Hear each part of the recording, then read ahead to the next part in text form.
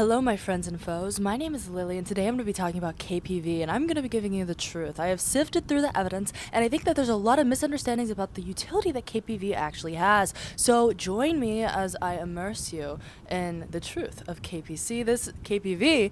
This is my comprehensive autistic frenzy of a peptide fragment that might be useful for you. We want to look at things with utility because that's what we're here for, right? Firstly, what is KPV? So it is a very small 3 amino acid peptide, and this is the minimum effective sequence for it to have the desired physiological effects. It is a fragment of AMSH, which we will talk more about later. Its proposed uses are gut disorders, skin disorders, and wound healing, and it's sometimes stacked with BPC 157 and TB 500 for that extra adjunct to potentially help with injury healing. Its typical delivery is oral, less commonly topical. It is rarely injected, and studies have demonstrated consistent safety, but there's a lot more to it. So I'm going to grab you and I'm going to force you down this rabbit hole. So join me onto its mechanism of action. This is going to be a little bit convoluted, but it acts on the melanocortin pathway. If that seems familiar for you, that is because that is also what a melanotan 1 and 2 are derived from. Of course, they are longer amino acid sequences and act on more receptors. KPV is simply an attempt to have more of a specific outcome. So because of this, KPV was studied. It's been known for a long time that the melanocortin pathway had anti-inflammatory effects, and we see this with melanotan 1 and 2, but the problem is it wasn't able to be used in the clinical environment because the side effect of that is being horny and getting tan, which sounds great to some people, but unfortunately it doesn't make a good drug. KPV's mechanism of action seems to be twofold. Now, first and foremost, the most important way that it can be uptaken is by the PEPT1 transporter. Why is this even remotely relevant? Well, peptides don't usually have any capacity to inert an effect orally. That's why even BPC 157, I firmly believe, only has a local effect. To illustrate my point, the FDA only has 8 approved oral peptide therapies. This is because it's just so tricky. KPV is unique in that it can be uptaken by these transporters. I've already illustrated that, but where does it go from there? So it's transported into enterocytes, then it's hydrolyzed. So it's broken down into its constituent parts, lysine, proline, valine. And that's what's released into the bloodstream. The real utility is that it has been shown to selectively suppress NF-kappa B signaling, reducing pro-inflammatory cytokines like interleukin-6 and TNF-alpha. Another potential for its mechanism of action is acting on receptors. So this would be the MC1R receptor, which is mostly present on immune cells, giving it an immunomodulatory effect potentially. But the main shortfall here, in order for it to act on this immune receptor, it would have to be systemically present. It also seems to promote tight junction integrity, which is very important for, of course, gut inflammatory disorders. Allow me to pick your brain real quick. Why do you think that cigarette smokers have lower rates of ulcerative colitis? Nicotine also seems to suppress NF-kappa B signaling, which is fascinating. So it has an immunomodulatory response, in addition to, of course, it's vasoconstrictive, so it's going to decrease that interstitial infiltration of fucking whatever the hell things. I like my Zens, okay? I like my Zens. Moving on to something a little unique that I still wanted to touch on in regards to KVP, and this is the current patents. Understanding the current patents that utilize some sort of KVP therapy is immensely useful when evaluating what we can use it for ourselves. So, treatment of inflammatory bowel disease, we have the KPV ointments or creams. Then L'Oreal actually has a patent for cosmetics for use in skin healing and renewal. So this is something used in cosmetics. Then we have eye drops for inflammation, for eye infections, and then there's a first patent for fever reduction and inflammation, and then there's a bunch of similar but modified versions of KPV. Because it's a tripeptide, it's extremely hard to patent. So most of the pharmaceutical companies do have to experiment with analogs or, like this study shows, via hyaluronic acid functionalized nanoparticles. If you take a look at the second study, it illustrates the point that scientists are actively working on trying to modify it to make it more pharmacologically viable. and to be able to patent it. Of course, because you have to patent the delivery system, you can't patent the tripeptide.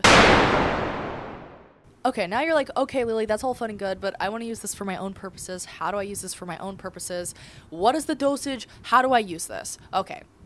As it stands in the current gray area composition, KPV seems to have utility in gut inflammation solely, unless you can find a topical formulation to treat your skin conditions. Topical, not oral.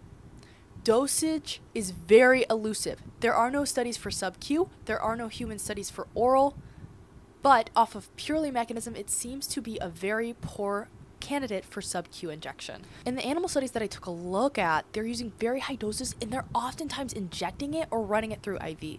So we really can't carry over that to humans. We can carry over the mechanism, okay, well, how would this mechanism apply? But the reason why I drive so hard into delivery is the fact that this is how we're getting it into our body.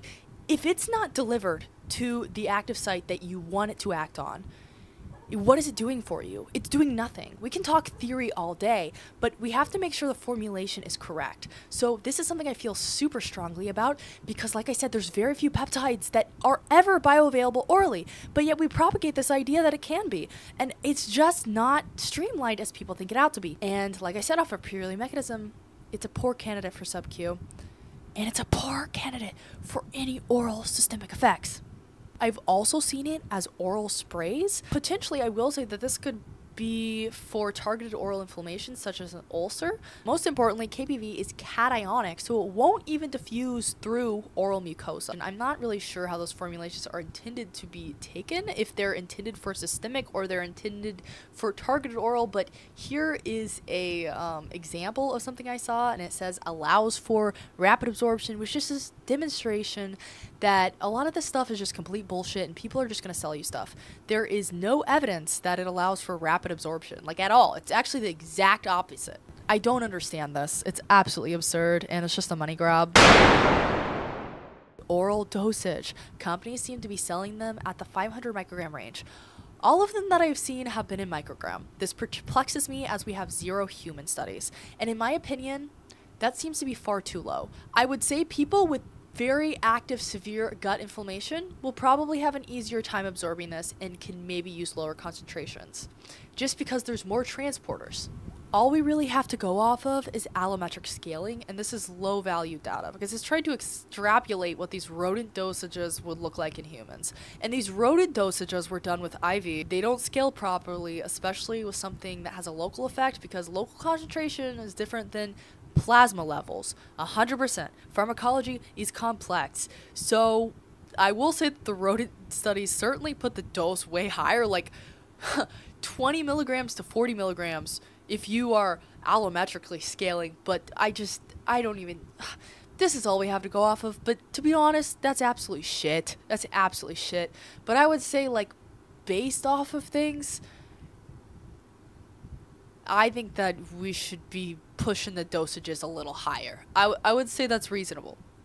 For orally delivered peptides, I think the dosages have got to be a little higher than 500 micrograms. The only KVP formulation that we have that has had human dosage studies is actually intravaginally.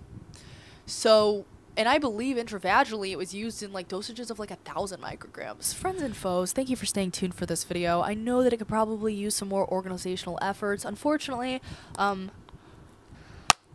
okay, sorry, I just wanted to zen real quick. Unfortunately, I'm quite a scatterbrained individual, and that's what you're gonna get. You're gonna get rambles, because I like to go into the weeds of things, which is problematic, because I don't think a lot of people like to hear the weeds. They like to hear, does it work or not? Okay, so what's the gist? It's not going to work systemically through oral delivery. It is not going to work for sports injury healing. It will work for severe gut inflammation, probably at higher doses than is clinically standard. It will not work for sub-Q. It will not work for oral sprays. It seems to have more research that it will work for skin conditions. That's it. because these tripeptides are chewed up quickly in extracellular fluid and plasma, and also are expected to have a very short systemic exposure. They have super fast clearance because they're very small, and there's no studies. Of course, you could overcome this degradation with a chemical tweak, but that's not how it's being sold.